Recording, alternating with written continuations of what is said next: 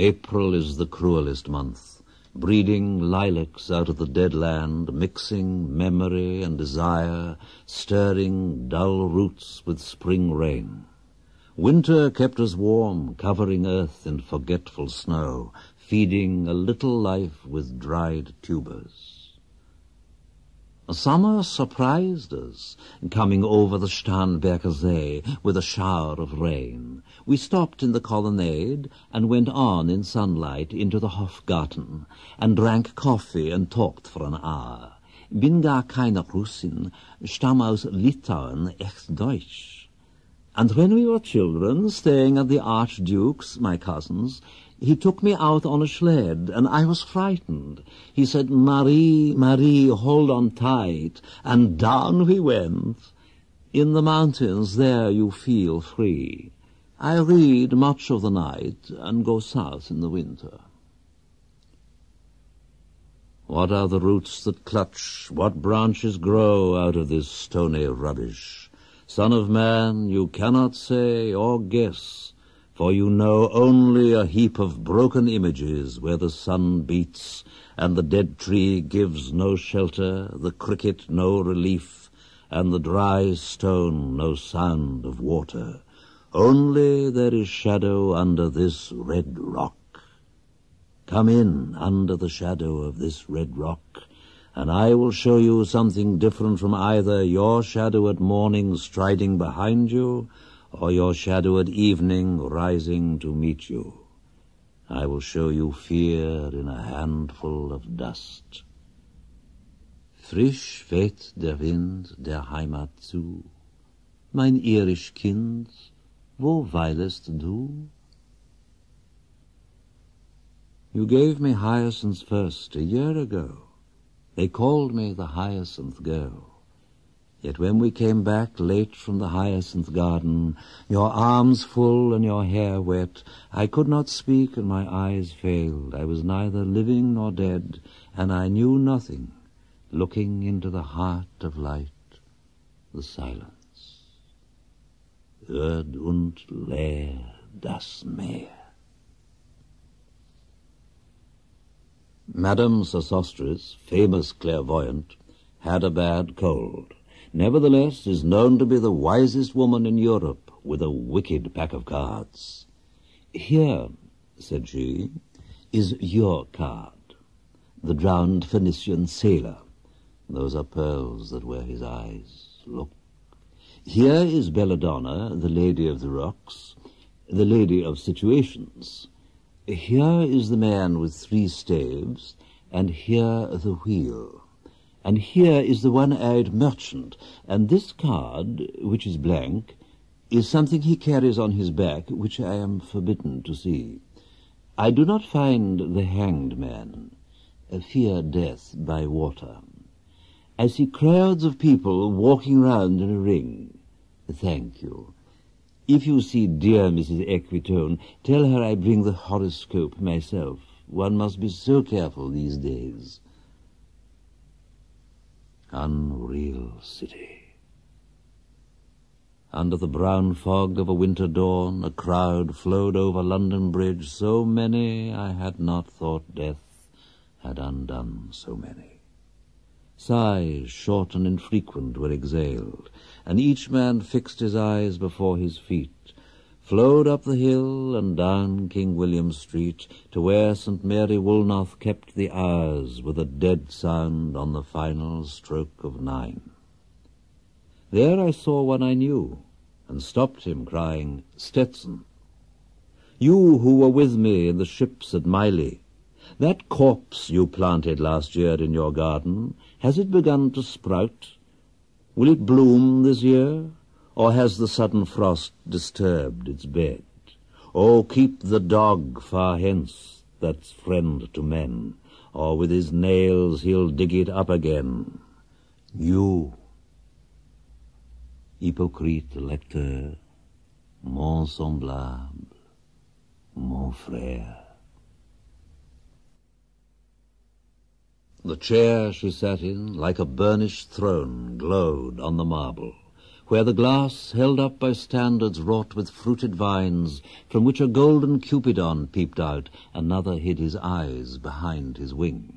Double the flames of 7-branched candelabra, reflecting light upon the table as the glitter of her jewels rose to meet it, from satin cases poured in rich profusion. In vials of ivory and coloured glass unstoppered lurked her strange synthetic perfumes, unguent, powdered, or liquid, troubled, confused, and drowned the sense in odours. Stirred by the air that freshened from the window, these ascended in fattening the prolonged candle flames, flung their smoke into the laquiaria, stirring the pattern on the coffered ceiling. Huge seawood fed with copper burned green and orange, framed by the coloured stone, in which sad light a carved dolphin swam. Above the antique mantel was displayed, as though a window gave upon the sylvan scene, the change of Philomel by the barbarous king so rudely forced. Yet there the nightingale filled all the desert with inviolable voice, and still she cried, and still the world pursues, jug jug to dirty ears. And other withered stumps of time were told upon the walls. Staring forms leaned out, leaning, hushing the room enclosed. Footsteps shuffled on the stair. Under the firelight, under the brush, her hair, spread out in fiery points, glowed into words, then would be savagely still. My nerves are bad tonight. Yes, bad. Stay with me. Speak to me. Why do you never speak? Speak. What are you thinking of? What thinking? What? I never know what you're thinking. Think. I think we're in Rat's Alley, where the dead men lost their bones. What is that noise? The wind under the door. What is that noise now? What is the wind doing? Nothing again, nothing. Do you know nothing? Do you see nothing? Do you remember nothing? I remember those are pearls that wear his eyes. Are you alive or not? Is there nothing in your head? Oh, that Shakespearean rag. It's so elegant, so intelligent. What shall I do now? What shall I do? I shall rush out as I am and walk the street with my hair down, so. What shall we do tomorrow? What shall we ever do? The hot water at 10, and if it rains, a closed car at 4, and we shall play a game of chess, pressing lidless eyes and waiting for a knock upon the door. When Lil's husband got demobbed, I said, I didn't mince my words. I said to her myself, hurry up, please, it's time. Now Albert's coming back. Make yourself a bit smart. He'll want to know what you done with that money he gave you to get yourself some teeth. He did. I was there. You have them all out, Lil, and get a nice set, he said. I swear I can't bear to look at you, and no more can't I said, and think of poor Albert. He's been in the army 4 years. He wants a good time, and if you don't give it him, there's others will, I said. Oh, is there? She said. Something of that, I said. Then I'll know who to thank, she said, and give me a straight look. Hurry up, please, it's time. If you don't like it, you can get on with it, I said. Others can pick and choose if you can't. But if Albert makes off, it won't be for lack of telling. You ought to be ashamed, I said, to look so antique. And her only 31. I can't help it, she said, pulling a long face. It's them pills I took to bring it off, she said. She's had 5 already and nearly died of young George. The chemist said it would be all right, but I've never been the same. You are a proper fool, I said. Well, if Albert won't leave you alone, there it is, I said. What you get married for if you don't want children? Hurry up, please, it's time. Well, that Sunday, Albert was home, and they had a hot gammon, and they asked me in to dinner to get the beauty of it hot. Hurry up, please, it's time. Hurry up, please, it's time. Good night, Bill. Good night, Lou. Good night, May. Good night. Ta-ta. Good night. Good night. Good night, ladies. Good night, sweet ladies. Good night. Good night. The river's tent is broken. The last fingers of leaf clutch and sink into the wet bank. The wind crosses the brown land unheard. The nymphs are departed. Sweet Thames, run softly till I end my song.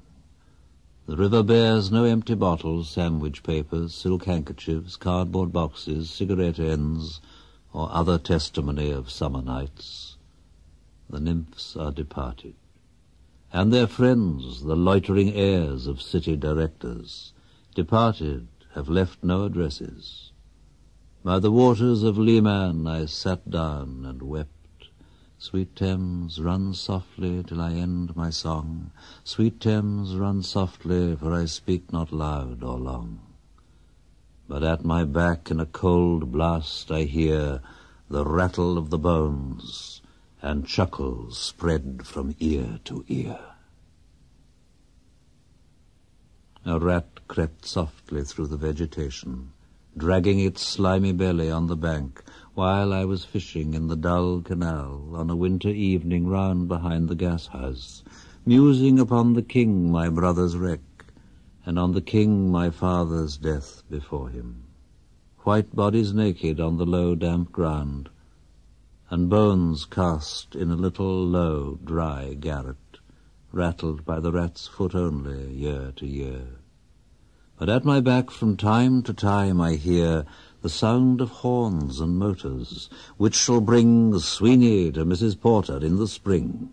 Oh, the moon shone bright on Mrs. Porter and on her daughter. They washed their feet in soda water, et oh, ces voix d'enfants chantant dans la coupole. Twit, twit, twit, jug, jug, jug, jug, jug, jug, so rudely forced. Teru.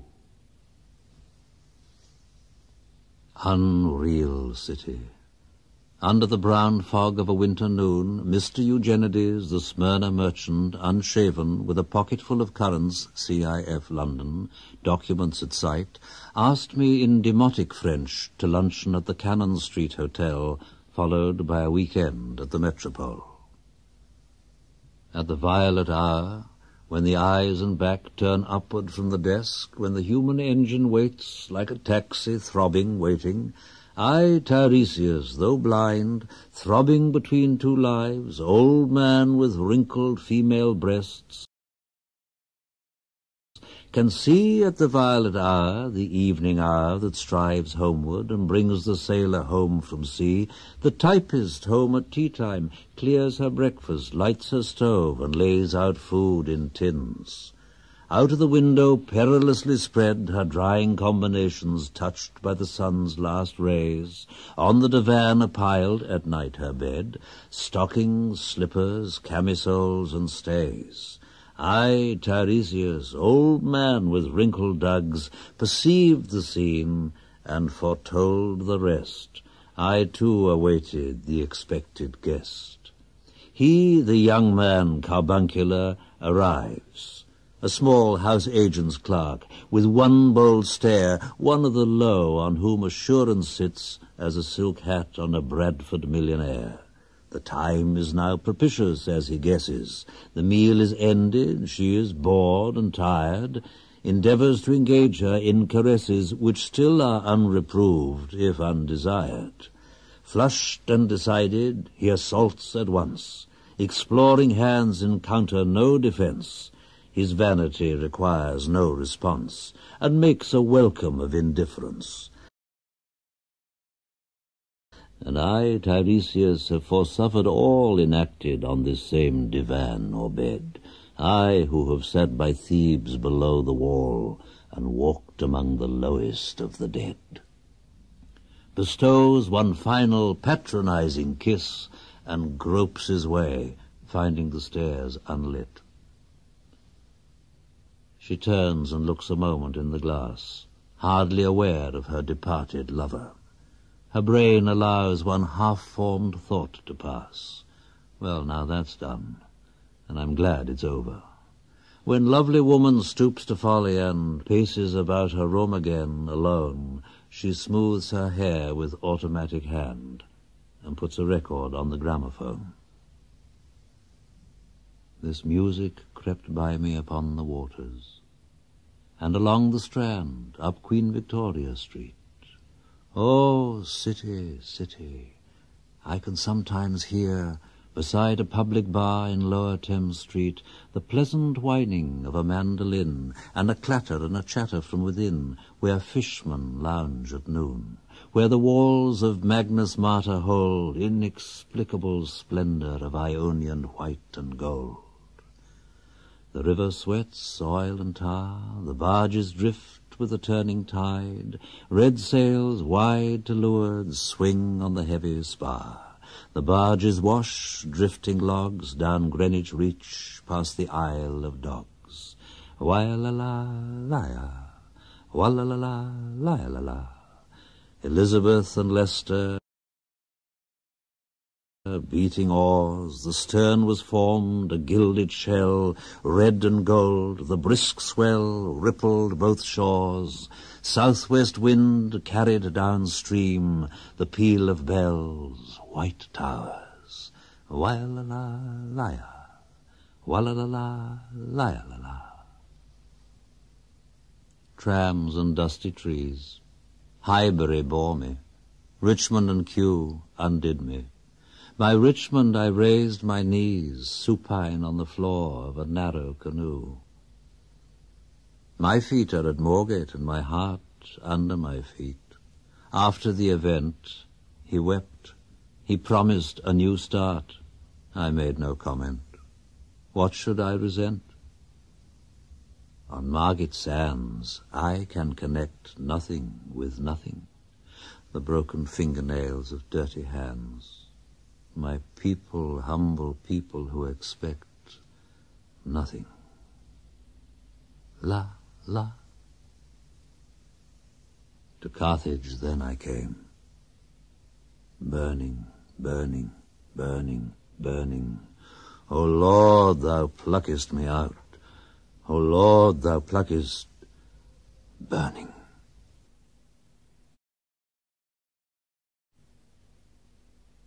Phlebas the Phoenician, a fortnight dead, forgot the cry of gulls and the deep sea swell and the profit and loss. A current under sea picked his bones in whispers. As he rose and fell, he passed the stages of his age and youth, entering the whirlpool. Gentile or Jew, O you who turn the wheel and look to windward, consider Phlebas, who was once handsome and tall as you. After the torchlight red on sweaty faces, after the frosty silence in the gardens, after the agony in stony places, the shouting and the crying, prison and palace and reverberation of thunder of spring over distant mountains, he who was living is now dead. We who were living are now dying. With a little patience. Here is no water, but only rock. Rock and no water, and the sandy road, the road winding above among the mountains, which are mountains of rock without water. If there were water, we should stop and drink. Amongst the rock, one cannot stop or think.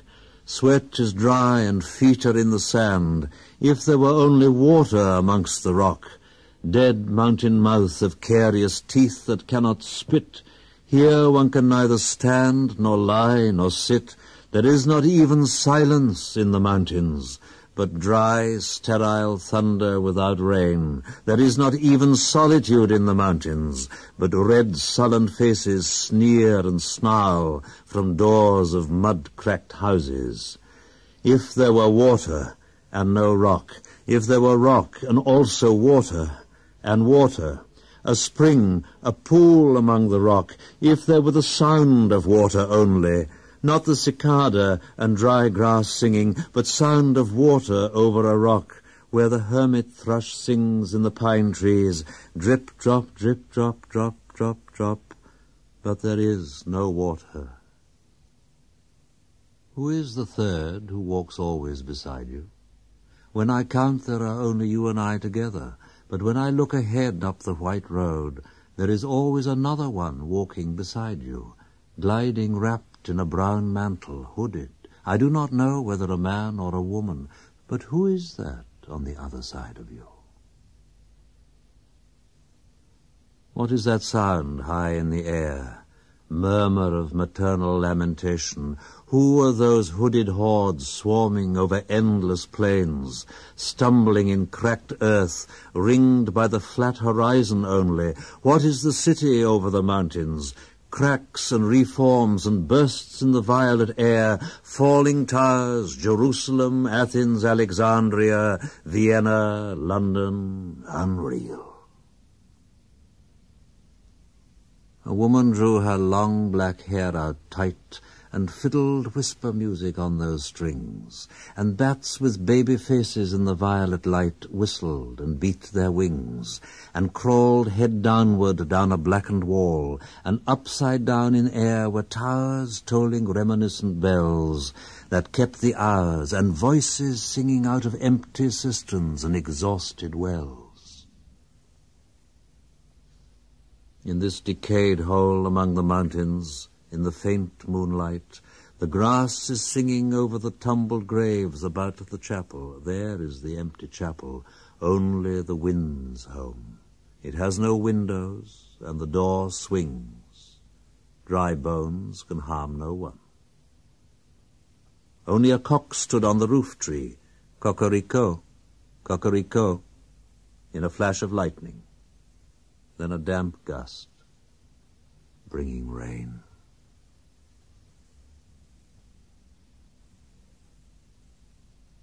Ganga was sunken, and the limp leaves waited for rain, while the black clouds gathered far distant over Himavant.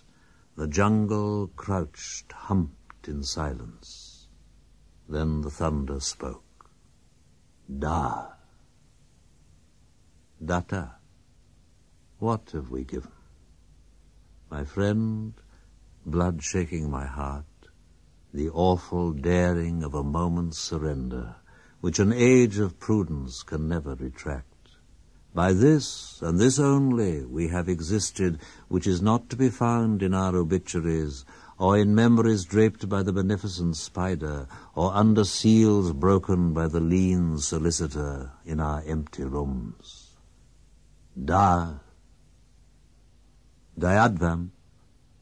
I have heard the key turn in the door once and turn once only. We think of the key, each in his prison, thinking of the key. Each confirms a prison only at nightfall. Ethereal rumors revive for a moment a broken Coriolanus. Damietta. The boat responded gaily to the hand expert with sail and oar. The sea was calm. Your heart would have responded gaily when invited, beating obedient to controlling hands. I sat upon the shore fishing with the arid plain behind me. Shall I at least set my lands in order? London Bridge is falling down, falling down, falling down. Poi s'ascosi nel fuoco che gli affina, quando fiam ute che li don. Oh, swallow, swallow. La prince d'Aquitaine à la tour abolie. These fragments I have shored against my ruins. Why, then I'll fit you. Hieronymo's mad again. Datta, Dayadvam, Damietta. Shanti, Shanti, Shanti.